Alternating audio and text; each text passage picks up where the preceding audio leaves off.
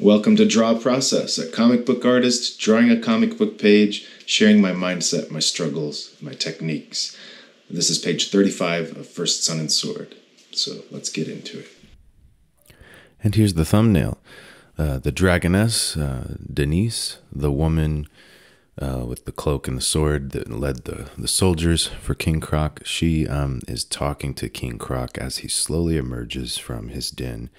She's shocked and concerned. So what he's telling her, well, at the end of the last page, she walks in to say, hey, everything's ready to transport the boy. And he asks her a question. Do you know why Lord Tsar wants the boy? And her answer is, well, I don't question my orders. She knows the game. But he tells her that he is a first peoples, that Sun is first peoples. So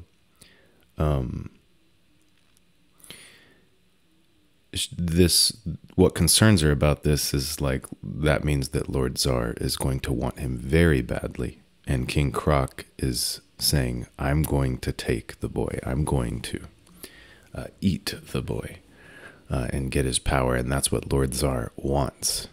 And I can't, so I'm just going to take it. But she's concerned that Lord Tsar would be very angry if this happens. She doesn't, trust that King Croc would actually become so powerful that all her problems are solved. She thinks this would be a huge problem. So she's having a big dilemma, which is fun to introduce, this other character that's having her problem here. This could have been a moment that was kind of throwaway. Just she comes in, he comes out and tries to eat the boy, but, always trying to do better at writing. And I think that in this case, it felt like a good thing to do to, just bring her character to life more, create more tension and conflict, a witness to what's going to unfold and all that. And a wild card, because you don't know how she's going to react to what's happening. She seemed totally, faithful to King Croc, but you really don't know how she's going to react now. You can see me working out the perspective there. I had a thumbnail for this, and it was pretty well positioned, but I end up restructuring the drawing on the page. I'm not good at just redrawing the same image. So trying to find, exactly where would she be standing, and the boy, I need to be able to see the boy because he's to her left. So, and across the width of the room, so he could end up behind her if I don't get the angle right. And I want you to be able to see him too, and King Croc, and him to still seem kind of the focus, so close to the center or a third, like a third of the panel. All right. It is, it's the morning right now. For me, the day before this gets posted. So, I typically record these like during the day, when I feel good, but I didn't get around to it this week. So I'm doing it like first thing in the morning. I think that's going to be nice because it turns it into like a ritual, that you get up, you talk, you share what you're thinking and feeling, and you get it done.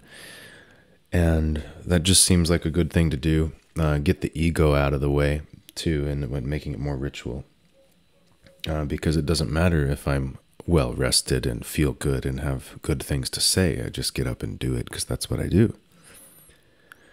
And that's the only way I've been able to do these videos in general, is to keep that in mind, to not think too hard about what I'm doing and just do it. Same thing with the comic work.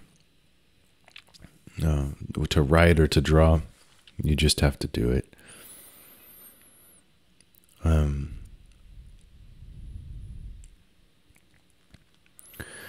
Let's see Yeah, talking about just doing it.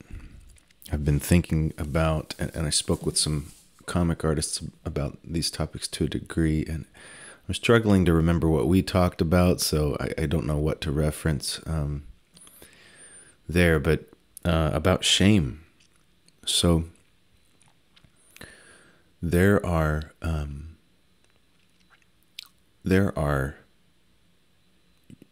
think like 90s Image Comics, or the example that came up in group, Berserk. But there are art, comics, stories, and books as well. But we're talking about comics. They that feel very unabashed, very earnest. In this case, it's very very earnest and very kind of like adolescent male energy. And it can be kind of ridiculous, and it can make you gawk at it. But they can feel like the creator is very genuine, very earnest in that. And I think a lot of, when I look at like Avengers movies, for example, Disney movies there, and the way that they throw in a joke every now and then at serious moments, they give you a little joke. That's an example to me of this like really self-conscious kind of creating, kind of storytelling, and it would apply to art too, that it could appear self-conscious, and we could call that shame. And I wonder if that's even a better word for it, that there's more shame. Because it isn't, that earnest, unabashed,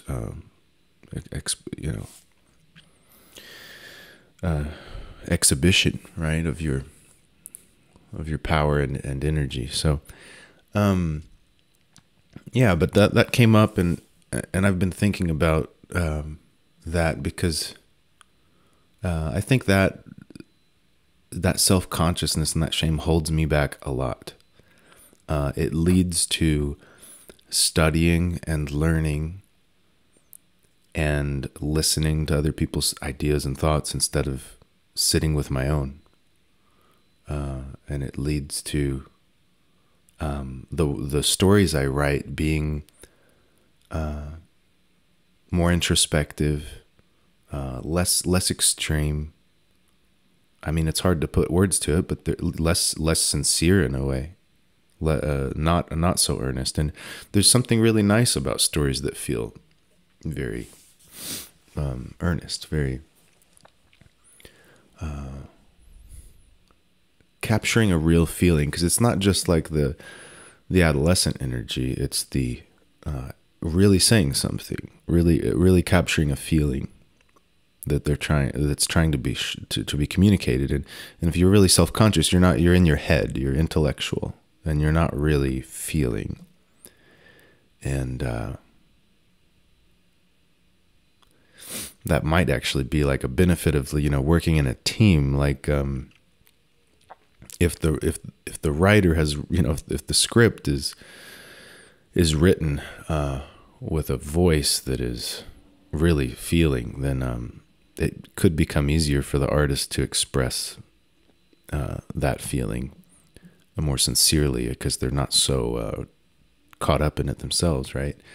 And at least one person working on the book is maybe able to bring that energy. But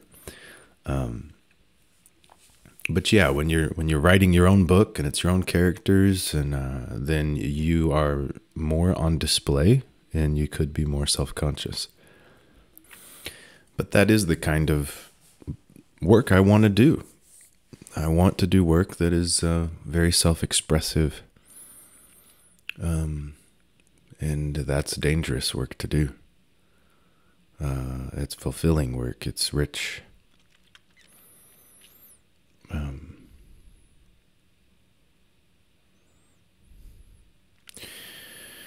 Yeah, and here I am on this book, and it's pretty long, and I want to stick with this a long time. I feel like it gives me enough of a playground. Like, I haven't written the next story yet, so But each story could take a year at this rate. I really am itching to speed it up though, to do more than 1 page a week.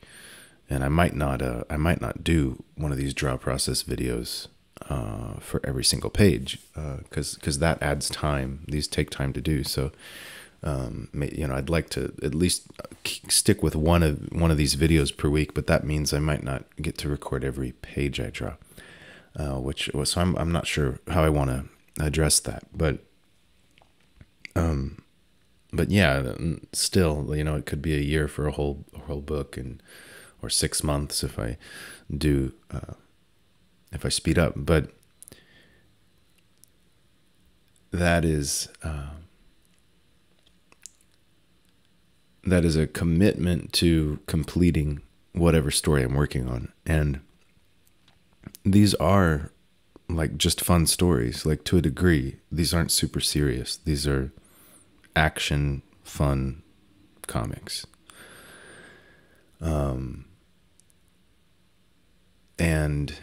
And then, yeah, once I write the story and I stick with, that story, I'm stuck with it for a year or 6 months. And sometimes I feel like I want to do something else. Like I would like to, fly away, just make something super creative, so different. And that's what I did last year, in the summer. I made 2 one-shot sci-fi comics, and I'd never made a sci-fi, and I was just itching to do something different. And I'm happy with how that went. And I felt really free to just draw it however I wanted, do it differently than some of my other books. And both are substantially different. And they were just regular length comics, but they were a blast. And they were weird. So that was pretty effective. At scratching that itch of like just wanting to do something totally different, just fly away. But then after the second one, I felt like I want to do something more long term. I want to, make characters that I love, that I want to stick with.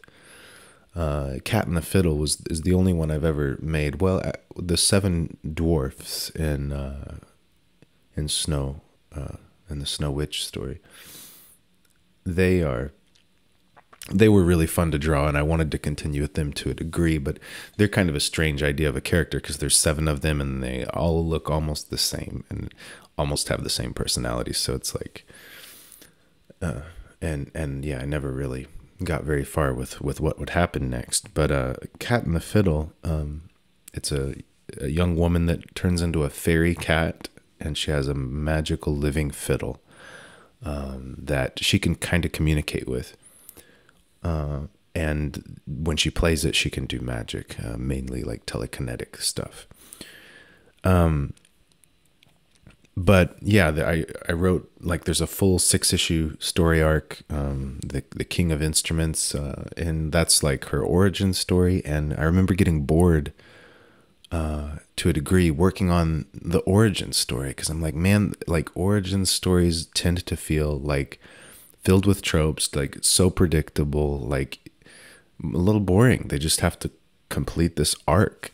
And then I was like, well, I'll get that over and then I'll do something a lot more interesting in the second arc. And then what I ended up doing was writing something that actually was stronger. It was stronger storytelling, stronger scene by scene action. But then it started to waver after about 68 pages. And I got hit with that. I'm feeling bored by this. Like, this isn't what I always set out to do. What I always wanted to do with Cat and Fiddle was have them on adventures, like I'm doing with First Sun and Sword in a way. But each issue, I wanted them to have a different adventure, and they're encountering some other strange occurrence, because it's basically, weird occult and fairy tale, fairy magic, a lot of animal fairy creatures. I wanted, them to go across the countryside in Europe and encounter interesting stuff. Like, and you see that like in Hellboy, like BPRD, or with Hellboy, kind of these short stories. the traveling wanderer, right? But yeah, I kind of wanted to get to that place, but what I ended up doing was telling this origin story that left off with some sort of cliffhanger thing. So then I thought, okay, this next arc, I'll finalize I feel like this story isn't done. I'll finalize this origin story in a way, and then I'll get to those short stories. But I didn't. I ended up quitting because after 68 pages, and then I drew like 11 of the next issue because these were huge issues. And there was going to be 4 of them.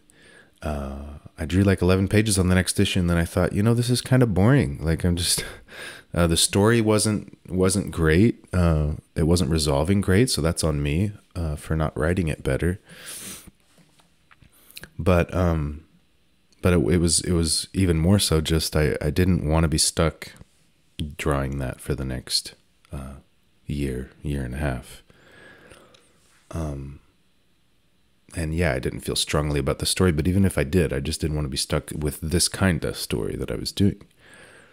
So someday I might go back to it because that is a strong character that I enjoy, but I don't know how I will do that. I was thinking maybe I can rewrite this fairy folk revival, is what this arc is called. So there was 4 almost 68 page issues, and I've got one of them done, but I thought, well, maybe I'll just totally change expectations here and not make this simply a second story arc like the origin story. A lot of time could pass or something, you don't know, between those issues. So I might go back to that someday, but I do find this to be a more fulfilling story. So some of the things that make this like the playground, that I enjoy, I think the characters that I have,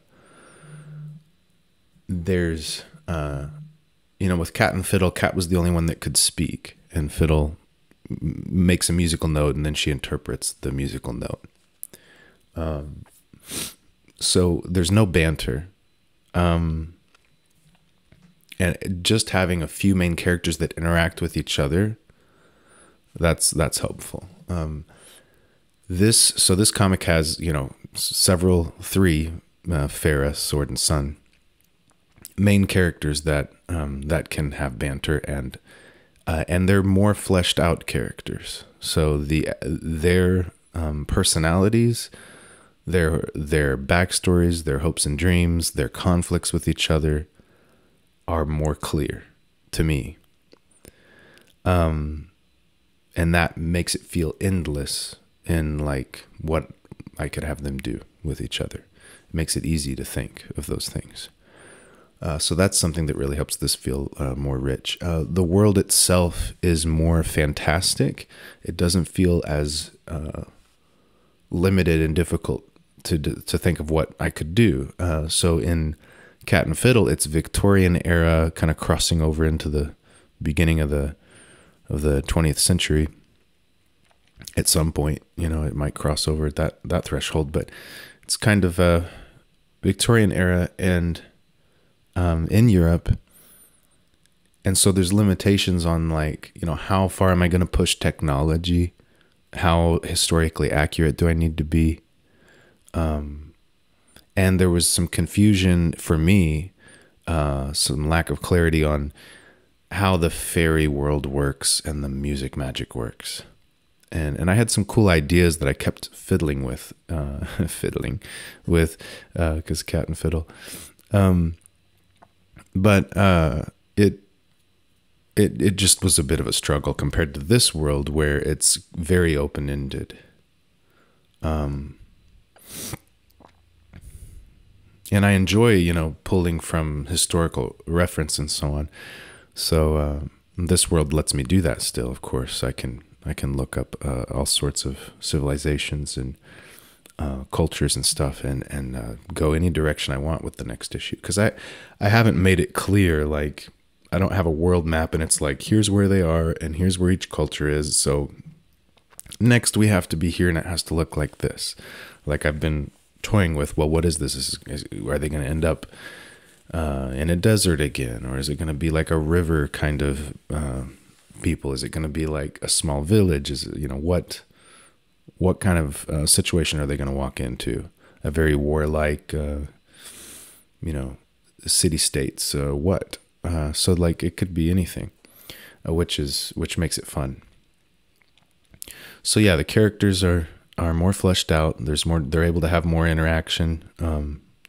The world is large and vast and easy to navigate. There's a set conflict. I know how the story ends to a degree, which which helps, and I know who the bad guys are and what they want. And in Cat and Fiddle, it was much more an open-ended kind of world, and it was there's going to be some bad guys that come and go. There's going to be mysteries and certain occult groups that she's going to have to deal with, but it wasn't such a clear conflict. So that was something that I have in this book that's going to help for sure.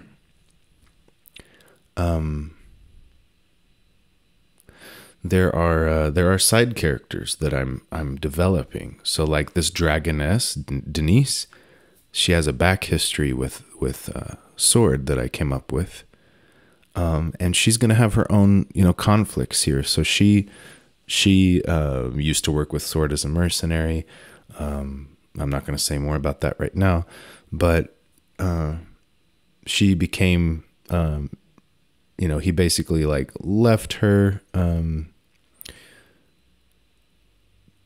She became jaded and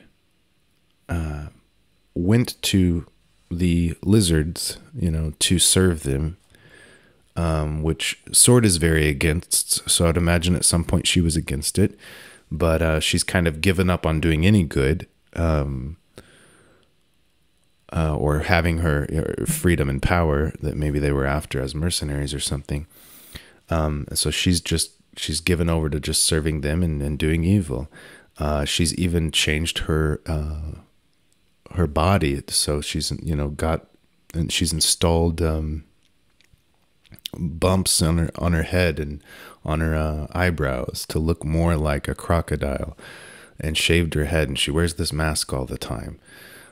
So she's kind of the Darth Vader. She's gotten lost in this. So this gives her some interesting conflicts to deal with through the story. So, and she can go one way or the other. Sometimes she may do good, and then a lot of times she's going to do bad. It'll be an interesting, side character that can come in and out of the story. And then I'm working on some other ones too.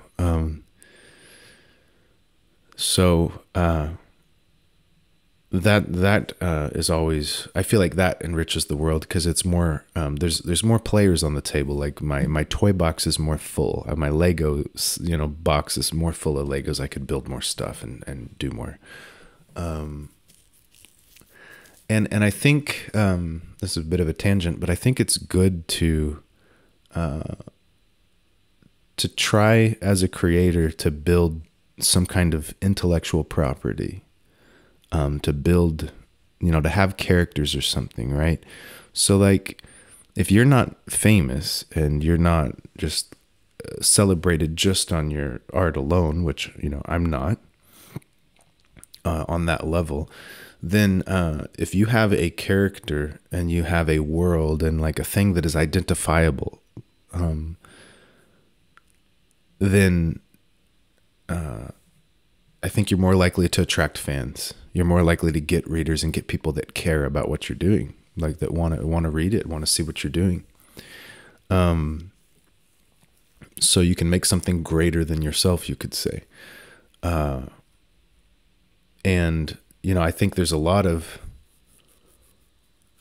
comic books made in indie comics that don't feel, I mean, well, and ones by publishers too, of course, but they don't feel like they have the most recognizable characters, right? They don't have them that much of a long, like an identity that feels like this could be, outlast us, could go on.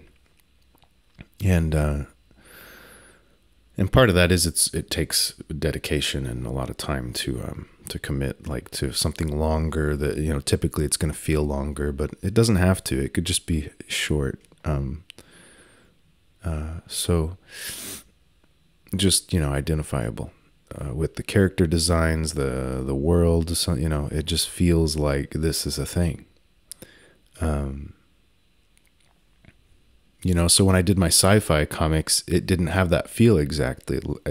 It was a short form story, that, like a typical short sci-fi story. The characters are kind of throwaway. It's not meant to go on beyond what you see. And it feels very, I think it could feel very rich and good when you look at it, but it doesn't have anything lasting in it,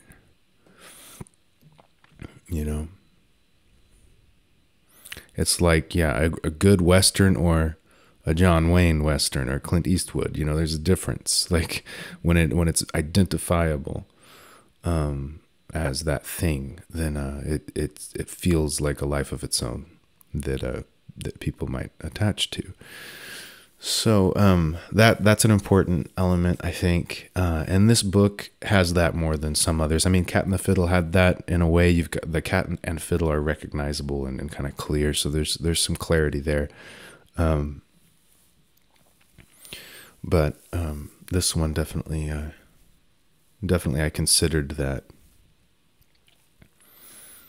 I would want it to feel like look like it's a thing. And I haven't done the cover yet or like a logo, so that'll be interesting when I kind of come up with how do I make this look on the outside, just as a brand, let's say. So I want that to capture it more.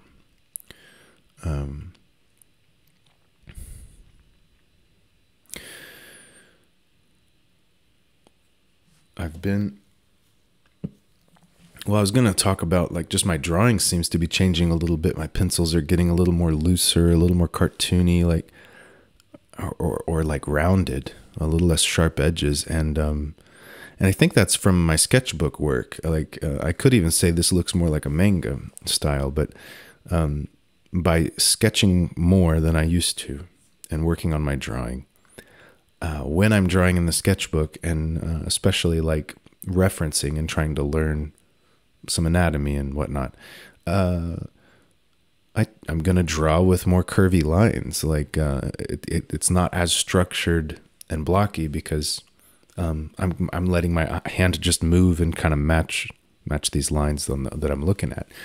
But that's just got me practicing again and again to draw that way. And so then when I get on the comic book page, my pencils end up having more of that rounded, look, and that more loose in a way look.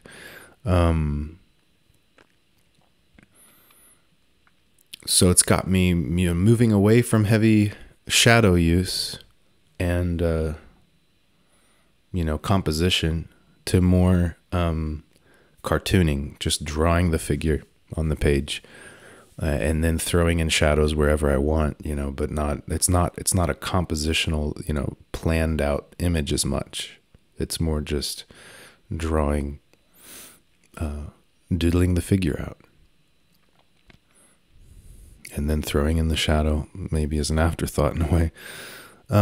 That's not a bad thing, I don't think. For me, it's like it helps me move quickly and not take it too seriously, which can give it a certain quality of spontaneity.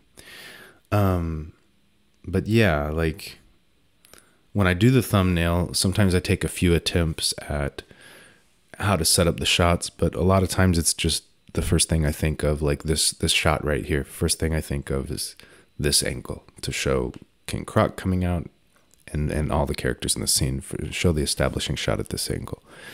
And then I just do it, and I haven't been thinking that hard about, okay, where is this composition the most balanced, like the most perfect? Have I done it in such a way that I can put shadows in the best places? It's less of that, and it's more, here it is, everyone, like, boom, here's the characters, background, done, which in the past I've been, there's been times I've been more cautious in the composition, that like each panel is composed to look a certain way, and the same way I would be more careful and composed with a cover. And that's something I see like in Mike Mignola, and it's something I learned there, I would say. And it was more necessary in the past that I do that, because I wasn't as good at drawing backgrounds and figures and stuff. So I planning it out more and going composition heavy, I could lean on my strong suit, my skill, and not deal with what I'm weaker at as much. But yeah, I guess, getting more comfortable and easy, more organic, more flowing in my ability to execute whatever I want to show, the more I can loosen up on composition, and not focus on those things as much, and just put it down. Which it changes the look of the book when you do that. For me, I mentioned manga. It does look more manga to me, that style of just kind of throwing it on there without a whole lot of composition consideration. But yeah, that seems to be the direction I'm going to a degree. I definitely want to get faster, so I don't disapprove of how things are developing for me. I definitely want to get faster. And I'm looking forward to trying a different coloring style in the next issue, next story. I'd like to try something a little more full color, but also simple and easy.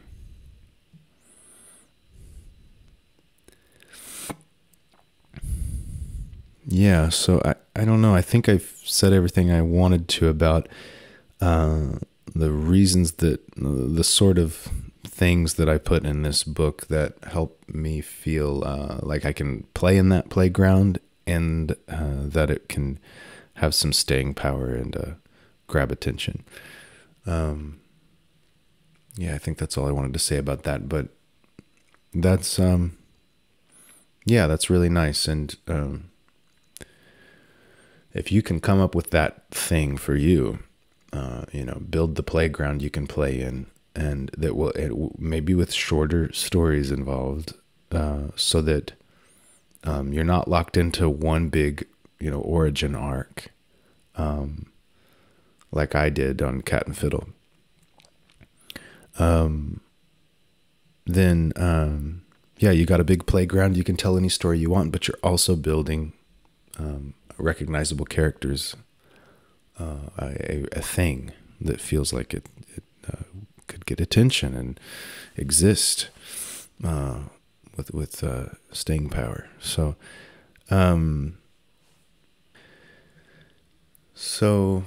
about the origin story arc, I guess that's sort of another problem. How do you introduce your characters without going into this long story arc? Because there's going to be like an origin, to your character, let's say, in most stories. So, in this one, what I've done is, the first issue, which, it's kind of long, so maybe I kind of did that, but it's 60 pages instead of, 130 or 148 or something. So it's like a jumbo issue that it gives you like one full story, but it's not exactly, I don't know how to put it, but it's not exactly an origin story. So if this had been the origin story, it might have started with Sword as a mercenary working. He gets the job to transport Sun. They go together. Something goes wrong.